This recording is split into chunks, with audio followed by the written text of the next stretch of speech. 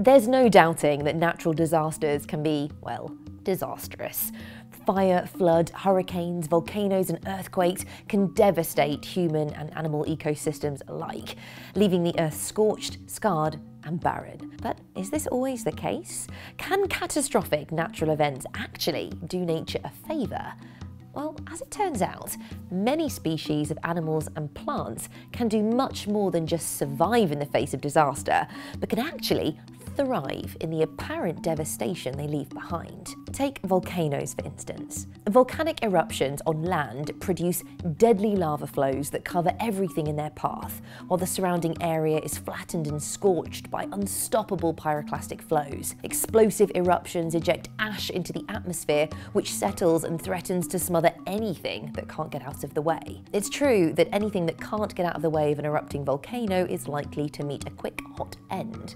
But after the ash has settled and the lava flows cool, the environment that's left behind is ripe for colonising life. That's because volcanic material like lava and ash, derived from deep within the Earth's crust, is rich with minerals that contain iron, calcium, sodium and potassium. Once these minerals start to break down, they create an incredibly fertile soil that has everything that plants crave.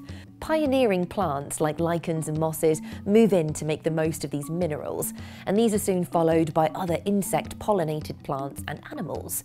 Before long, a new habitat is created, feeding off the minerals that came from deep beneath the surface. In Hawaii, where lava flows are continually reshaping the islands, the rainy sides of the volcanic slopes can be colonised by ferns and small trees within just 2 years. And older volcanic territories like the slopes of Vesuvius in Italy are some of the most fertile agricultural land in the world, having supported farming for thousands of years. But if fertile land wasn't enough, how about new land entirely? Volcanoes erupting underwater will eventually create new islands that are just waiting for new inhabitants. Once they get there, by floating, swimming, flying or hitching a ride, animals and plants could find a utopia rich in mineral resources without any competition or danger, allowing them to thrive and create unique ecosystems like those on the famed Galapagos Islands. But also in Micronesia,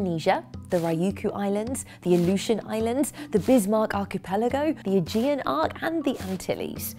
All biodiversity havens, and all thanks to volcanoes. But what about when you get all the destruction without the land construction? Wildfires are possibly one of the most common disasters affecting forested areas worldwide. After months of dry conditions, a single ember can spark a raging fire that can rip through vegetation, killing and severely injuring all wildlife and humans in its path. Fires frequently ravage areas of forest in southern Europe, Canada and the United States, as well as the Australian bush, leaving behind a charred, blackened landscape.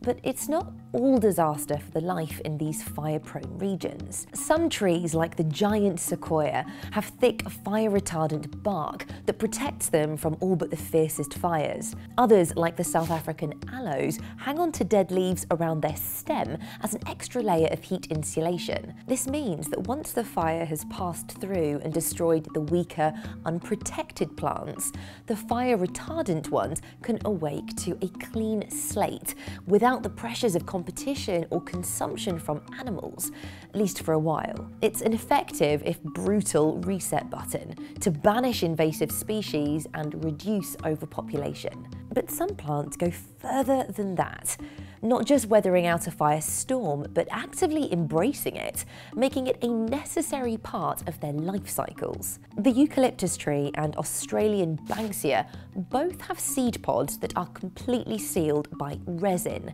The only way that the seeds can be released and dispersed is by the fire's heat physically melting the resin. Plus, the seeds of acacia plants that lie dormant in the soil are triggered to start sprouting by extreme heat and chemicals from smoke and ash. These plants simply can't reproduce without the devastating fires that sweep across their habitats, since the fire itself makes it more likely that the new plants will succeed. The silver lining to natural disasters doesn't end there either.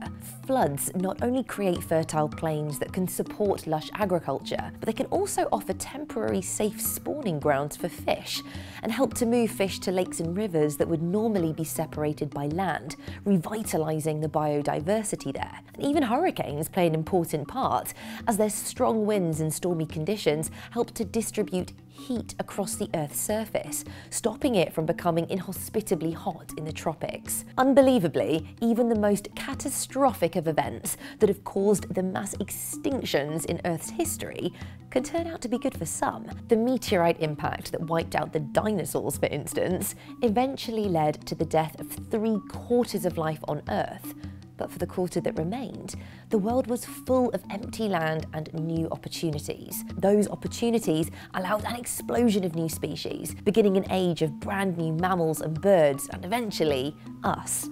Without that meteorite, there's a very good chance we wouldn't be here. If you enjoyed this video, don't forget to give us a like and subscribe to BBC Earth Unplugged for more big nature questions.